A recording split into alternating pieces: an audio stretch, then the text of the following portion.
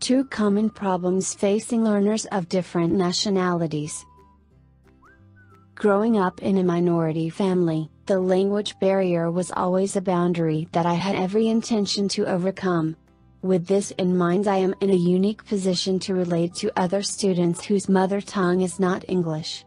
Learning a new language is not an easy task, so is teaching English to students of different backgrounds. The combination of cultural differences and assimilation to a new environment snowballs into a dilemma that a teacher faces when teaching students of different nationalities. Understand your students' learning limits. In my experience working with autistic children, there are times I carry out specific actions with the intention a child will grasp the full meaning of how or why the outcome happened, yet rather I have easily confused the child. Applying multiple strategies in a classroom is important to identify a student's initial learning limits and to creatively develop his or her progressive learning capacities. Because I work with an extremely diverse population of children beyond my own ethnicity, many are shocked to see I do not look like them. Extending comfort to someone who looks completely different than oneself can be one of the biggest hindrances in learning environments. This is especially common for people who are learning a new language. Create a safe learning environment. Culture shock is one of the biggest hindrances of learning in a new environment, especially for people who are learning a new language. Let's take for example one of the clients that I have. This client is a 6-year-old Chinese boy whose family had just immigrated to the United States recently. The first day I met him, there was already a wall between him and I because he knew that I am not one of his kind and already categorizes me into the American category.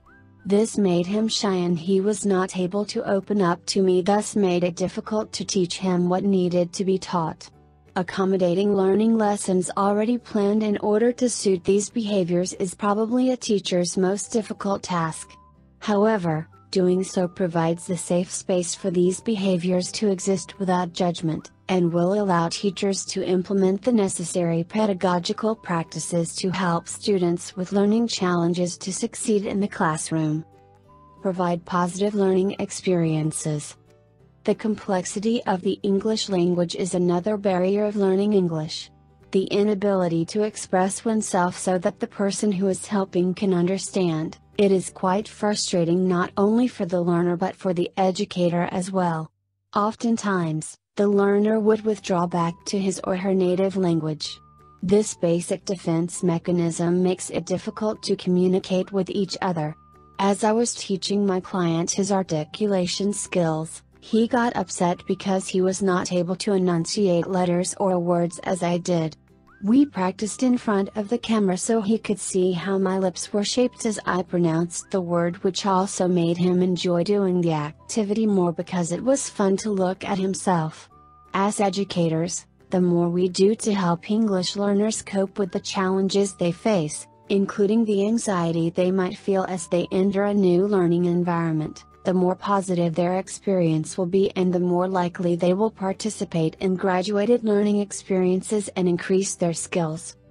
There are challenges that teachers can face with their students, but, with patience and understanding from both ends, empathy, or even the teacher having had past first-hand experiences, it is possible that challenges can be identified and positive learning outcomes can be developed and achieved between teacher and students.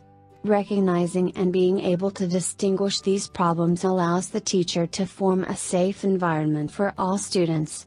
Inclusion in the classroom for all needs is important. It takes time and effort to develop continuity in the relationship with students of different nationalities. Trust needs to be built so that students are willing to learn. When both ends are willing to accept and embrace the cultural difference, the easier it becomes to communicate and work with one another. Are you ready to teach English abroad? Speak with an ITTT advisor today to put together your personal plan for teaching English abroad. Send us an email or call us toll-free at 1-800-490-0531 to speak with an ITTT advisor today.